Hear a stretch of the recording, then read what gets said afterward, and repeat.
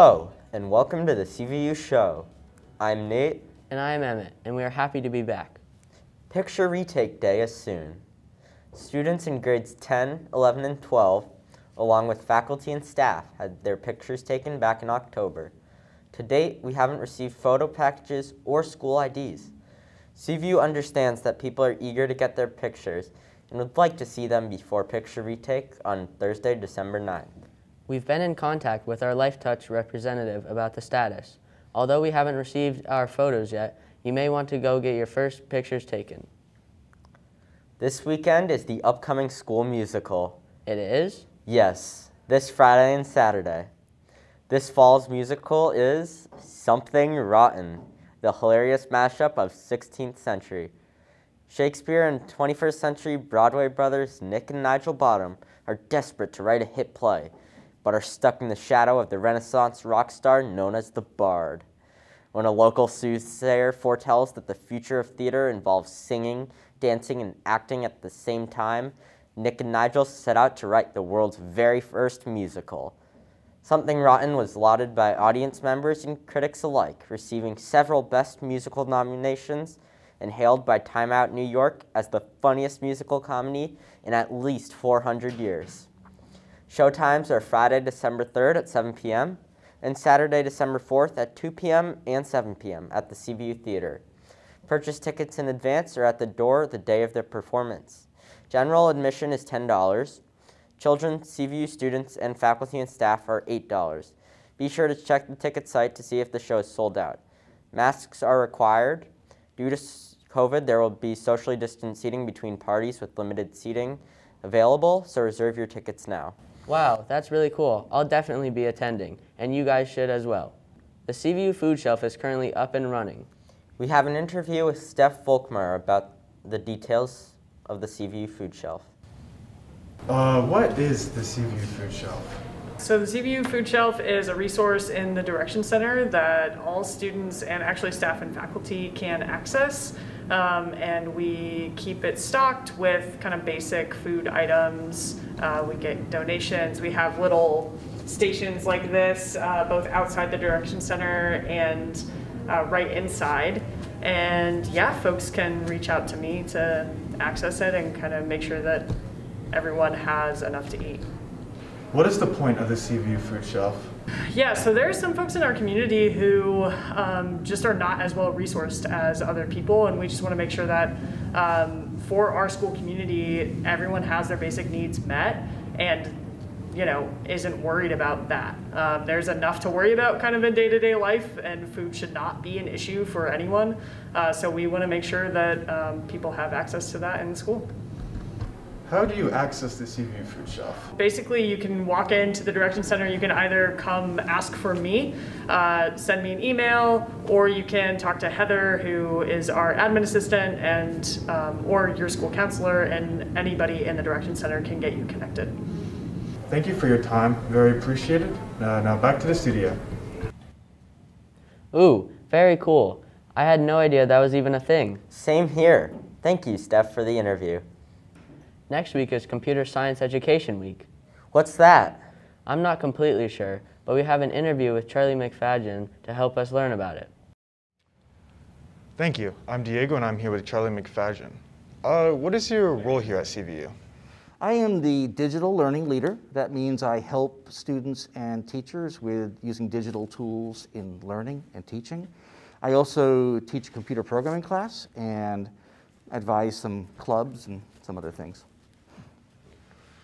Just to be clear, what is computer science? That's a great question. Computer science is a broader field than a lot of people think. It's not just about programming computers. It's really all aspects of computing.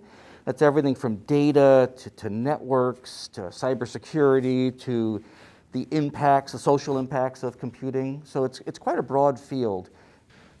What is Computer Science Education Week all about? So it's once a year we have this week. It's actually always on the week that's the birthday of Grace Hopper, who was an important early computer programmer. And it's just to get everybody to try a little computer science.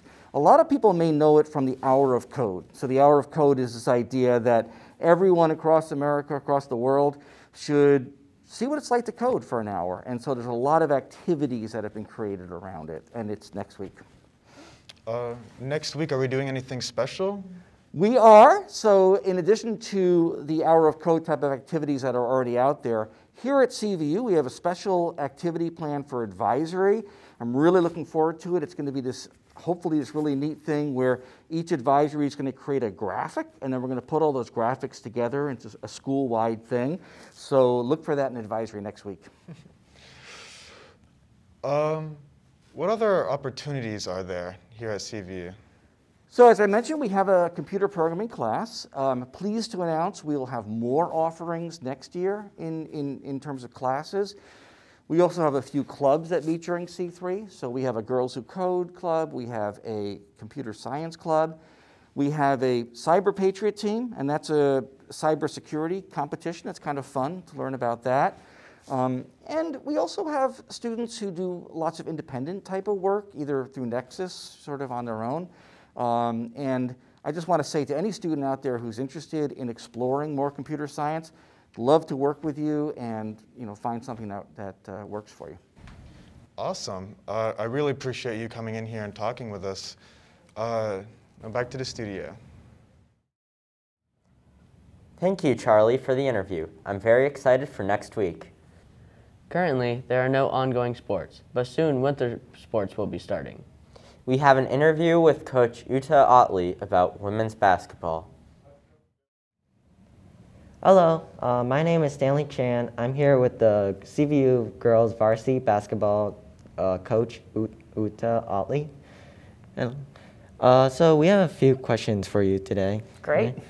How many? First of all, how many years have you been coaching the girls varsity basketball? So this will be my 11th season with the varsity girls basketball team. Mm-hmm. Are you enjoying? I love it. Are you kidding? It's my favorite thing to do here at CVU.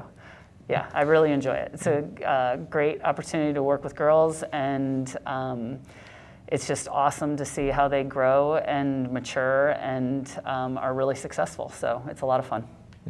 Do you think basketball has an impact on the girls' lives? I do. I think you learn a lot of really important life skills when you play sports, and basketball is a game that's all about teamwork and about sacrifice and about kind of contributing to something that's bigger than you yourself, which I think is always is applicable to their lives after they leave, and hopefully the friendships that they develop in the program last them a really long time. Yep. And first off, how did you do last year? So last year, we only played 9 games. We won all of them, but we had we had to withdraw from the playoffs, so we didn't get to participate in the state tournament. So we definitely feel like we've got some unfinished business to take care of this year, for sure. And when's the first game going to be? Our first game is December 11th, which is a week from Saturday, so not that long, about 2 weeks from now. Yeah, that's it. And good luck on the game, and that's it for this. And back to the studio. Wow, thank you so much for your time. There is also a spike ball tournament from December 6th to 12th. It will be $10 per team to participate and 2 people per team. The spike ball tournament is provided by the Rooted Organizing Community, and all proceeds will be going to the U.S. Committee for Refugees. For those of you who haven't ordered your cookies yet, the Class of 2024 Class Council is doing a fundraiser with Cookie Love. They're selling their own delicious cookie dough for you to eat raw or bake. Yes, that is right. The dough is frozen and safe to be eaten raw. Make sure to order your cookies by Friday, December 10th at the link in the description. Payment is due by Wednesday, December 15th, and cash can be delivered to room 229 during advisory.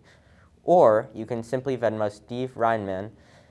You can pick up your cookies at Friday, December 17th outside the Direction Center. That's all the news for this episode. Thank you for watching. It's greatly appreciated. See you next week.